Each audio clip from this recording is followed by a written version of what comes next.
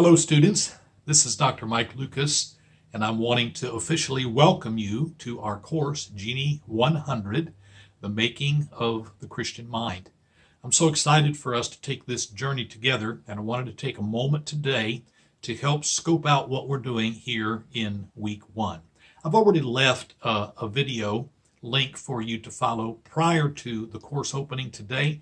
So if you haven't had opportunity to watch that, please do so. There's more detail there about the course overall, but today I'm wanting to focus on week 1. We're going to look at 3 videos today, this week rather, looking at the subjects of the Bible and its role in the Christian worldview and the application of the Bible to our lives and the lives of the world around us. So I want you to be looking at those 3 videos this week. There is also going to be one quiz. It's known as the syllabus quiz. That quiz is important because it accomplishes 2 goals. Number 1, it helps you become familiar with the syllabus. And number 2, it helps the registrar's office confirm your intention to stay enrolled in our course. So I want to urge you to download, read through the syllabus, become thoroughly familiar with it.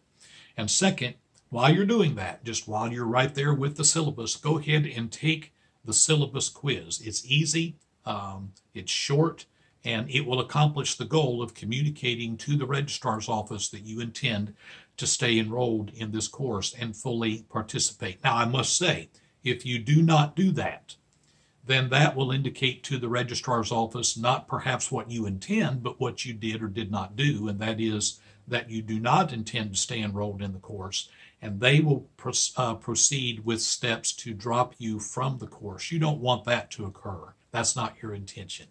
So be sure to complete that syllabus quiz by this coming Sunday. We're looking this week at the theme of human flourishing. What does it mean to flourish as a human being? What does it mean to thrive? And what role does the Bible play in helping us flourish?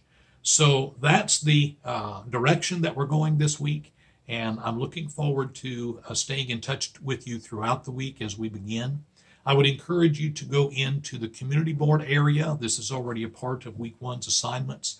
And in the community board area, post a little introduction to yourself. Doesn't have to be very long, but just say hello to everyone in our class. Give us your name, a little bit of background about you, and say hello to some others while you're there as well. I'll be joining you there a bit later in the week as well.